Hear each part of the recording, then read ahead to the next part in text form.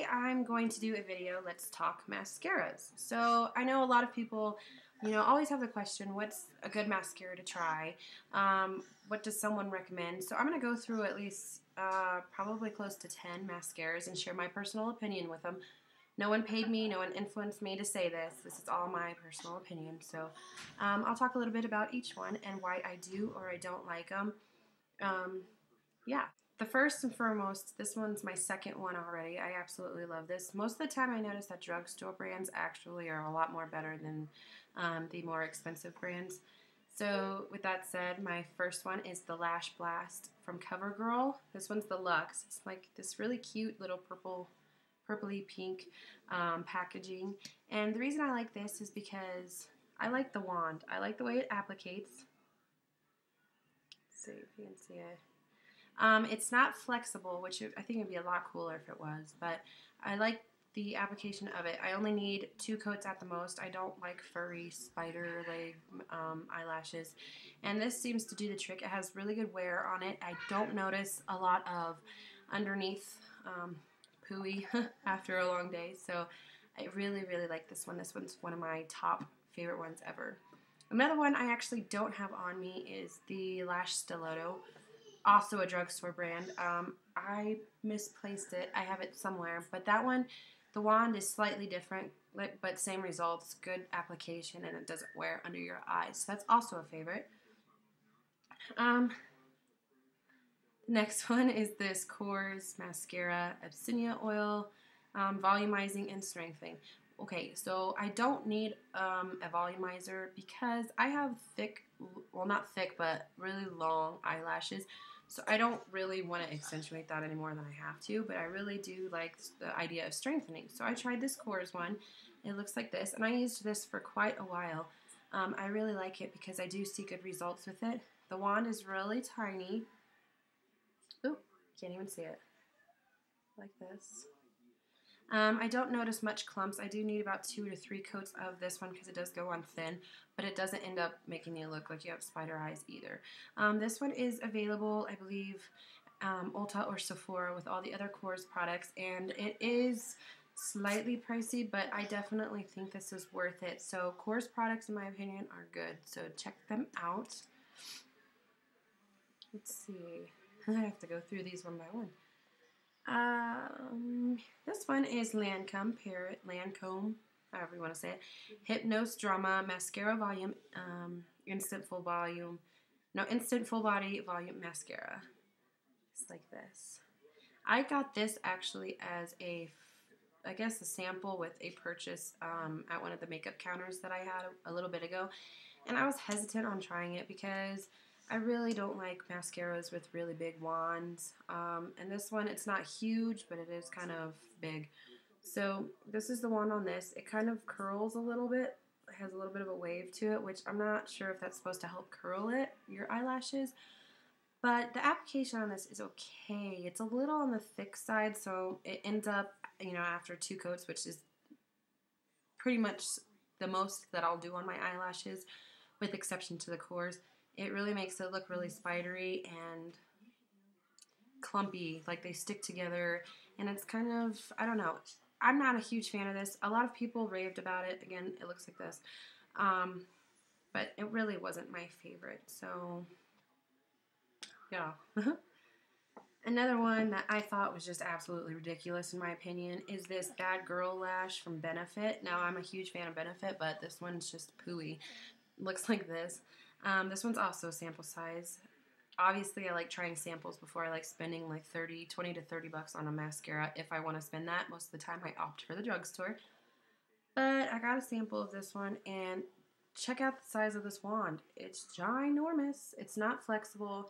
This sucks because when you get close to the inner corner of your eye, it's huge. So it ends up either getting on your eyelid or below, and ends up either poking your eye almost out or just not really good application at all. So I think they should have been a little bit smarter when they thought of the packaging, as well as, well, not really the packaging, but the wand, as well as like how it's gonna, how you're able to apply it.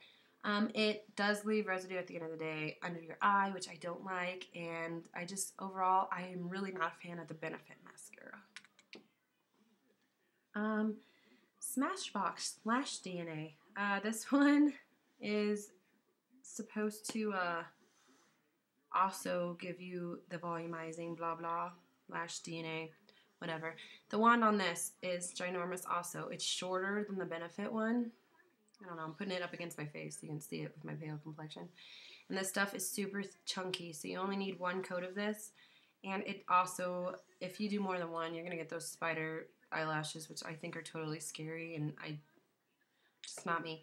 So I don't know, I'm kind of on the fence about this one because, I mean, it does, I think it's a decent mascara, but the wand is all about the wand. I don't want to poke my eye out, get an eye infection and all that junk, so I guess when it comes to that, then it's really not the best one. Sephora brand lash stretcher, maximum extension mascara. And, you know, obviously I don't need extension, but it came with a couple of others, so I was like, oh, I'll just try it. The wand is decent on this thing. It's long, it's not thick, and I actually surprisingly do like the results of this one. I only needed 2 coats, tops, max, and no funky residue at the bottom. I mean, no more than typically used normally. I know a lot of mascaras typically do that anyways. But this one I have good results with. So the Sephora brand is actually really decent. I like it a lot. Next is the Clinique one. I'm a huge fan of Clinique. That's the first major makeup brand that I started with when I started wearing makeup. I love their facial products. I love their makeup. It's just, I love everything about it. So I was excited to try this one. This one also came in a goodie bag with a whole bunch of goodies that I had purchased. And the wand is stiff and straight. I guess the fibers on it that have the mascara on it are rather thin. They're not thick, so it does separate the lashes fairly well, and it does a decent job of coating them without, you know, without, like I said, the spider stuff. So I really, really like Clinique. If you are interested in trying a higher brand makeup, Clinique is totally a good way to go. Makeup for beginners. I tried it when I started out beginners. They have a lot of nice neutrals. They have cleansing products that are amazing. Just overall a good makeup company, and I definitely recommend them first. Alright, so I have 2 more, actually 3 more because I forgot one in my car, but I can talk about it still. So this one is the Urban Decay Skyscraper Multi-Benefit Mascara. Now I really like the packaging because it's really cute. It's just purple swirls like this. Urban Decay. Now, I like Urban Decay eyeshadows. I do. They're really pigmented, really pretty. And I am on the fence about this one also. It has the applicator like I like.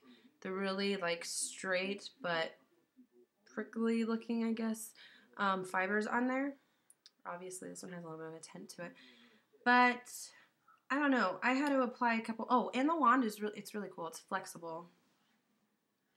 See, it's flexible, which is awesome for awesome application. So I haven't used this one so many times, but when I did use it, I don't think I really had a problem with it. So I guess if you're willing to spend that much on a mascara, that is definitely a top one to definitely consider.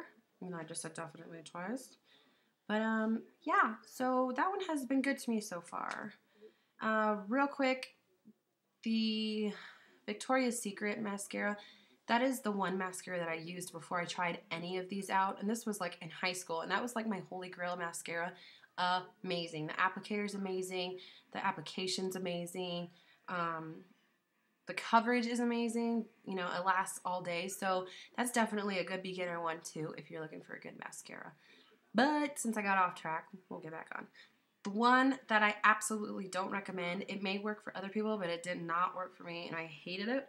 Like, hated it. Is this Colossal Volume Express waterproof from Maybelline.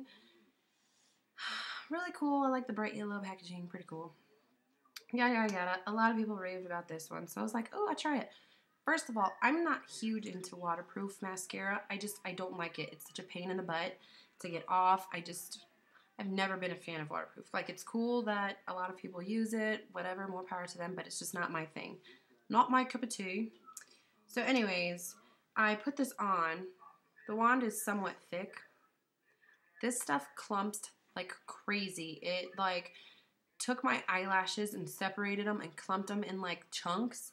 So it looked really funky. And then on top of that, trying to get that crap off was a pain in the butt. So personally, in my opinion, this is not worth the money. If I'm going to do drugstore, Covergirl Lash Blast or Lash Blast Luxe, which is this one, is definitely the way to go, I think.